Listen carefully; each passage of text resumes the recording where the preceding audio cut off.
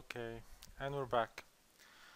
So now I will show you how to control the intensity of an LED using a PWM signal coming from the Arduino. So we will select the duty cycle of the PWM signal from LabVIEW, send it to the Arduino, and then the Arduino will use it to control the intensity of an LED. So it's basic wiring diagram. Ground is connected to ground, which is the blue wire, and I'm going to choose pin 9 of the Arduino for PWM.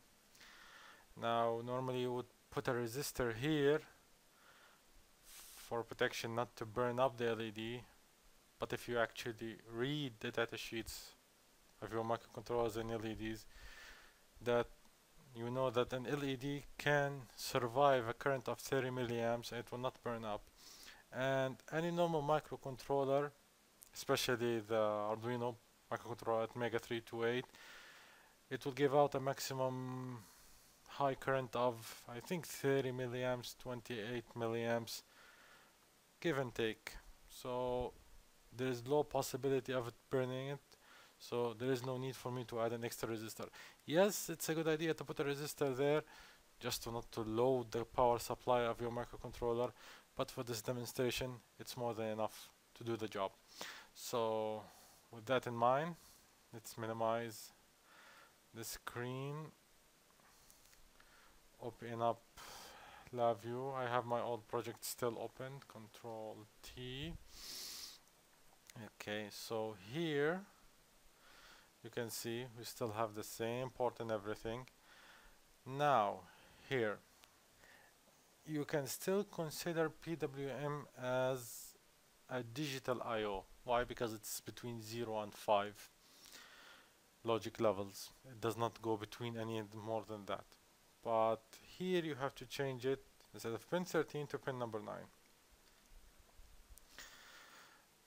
And here, instead of using digital write, we will have to use PWM.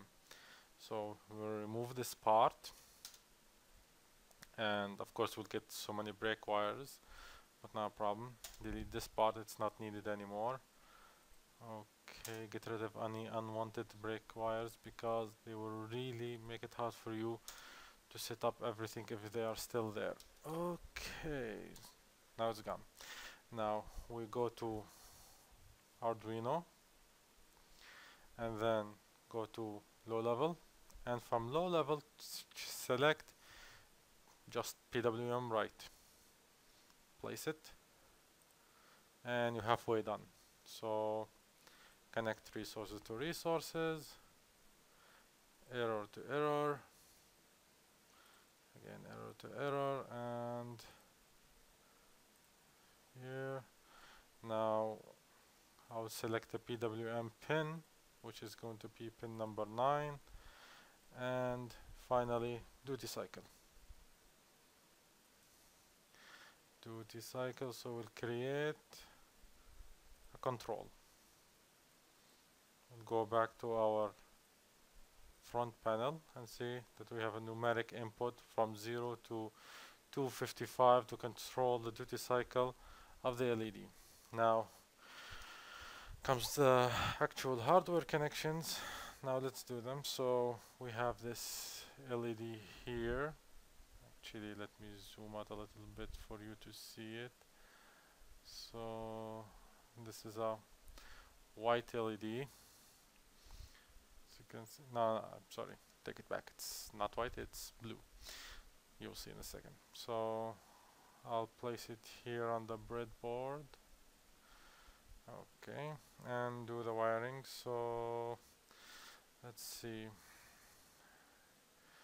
ground with the ground as we did in the diagram. So 1, 2, ARF and ground, and another pin will be taken connected from this part to pin number 9.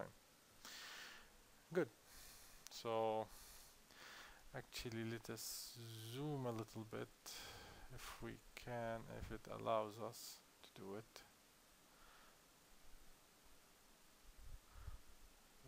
Okay, I think that's good enough of a zoom.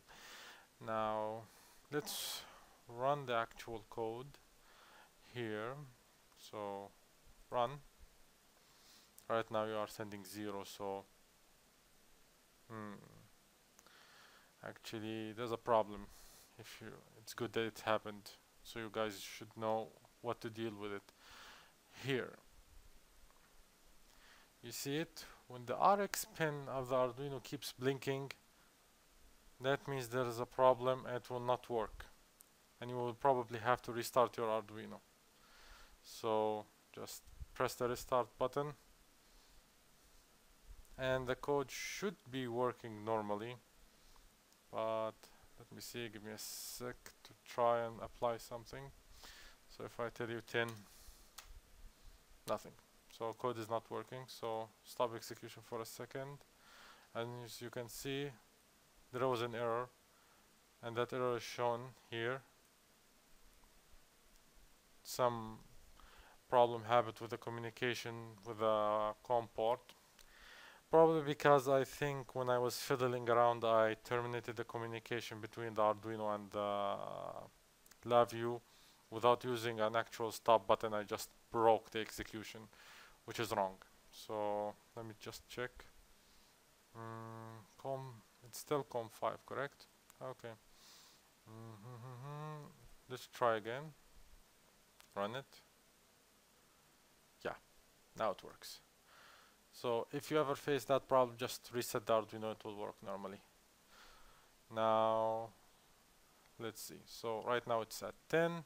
If I, for example, make it 50, intensity increases. If I make it 100, intensity gets brighter. And if you go up to 255, it gets even brighter. Okay, let's settle it down back to 0. Not 0, 10. Okay. And stop the execution of the program. Okay. As you can see, when it ended, the error out said that there was no problems and Arduino communication went fine and smoothly. Of course, some people are not satisfied with entering numbers directly and then pressing enter. They prefer to see a knob. Okay, since you want a knob, you will get a knob. So we'll go here, create, silver, numeric, and then knob. Make a big knob here, stretch it out. Of course, I don't want it to be a double type. I'll have to change it to be an integer, because the PWM will not understand double or floating numbers. It will only understand integer numbers. So for example, the maximum limit here is 10. I'm gonna change it to 255. Now if you double click on it, it should take you back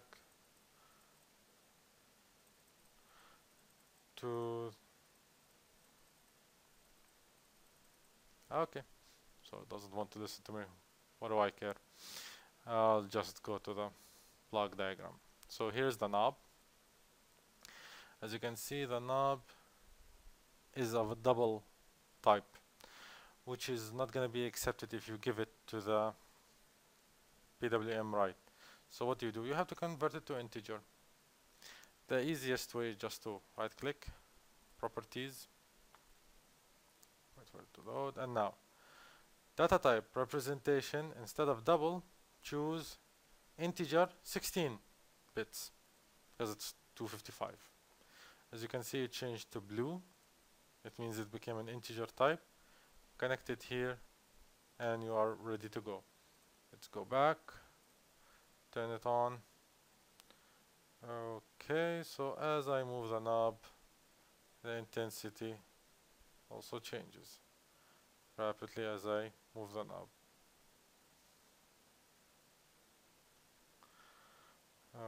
Okay, so that's about it for this tutorial about PWM. So as you can see, we are using the PWM signal of the microcontroller that control the intensity coming out of an LED. Now that's not the only use for PWM. You can use PWM to control servo motors. You can use PWM to control speed of DC motors. But for this representation, just to prove a concept for you guys, this LED is more than enough.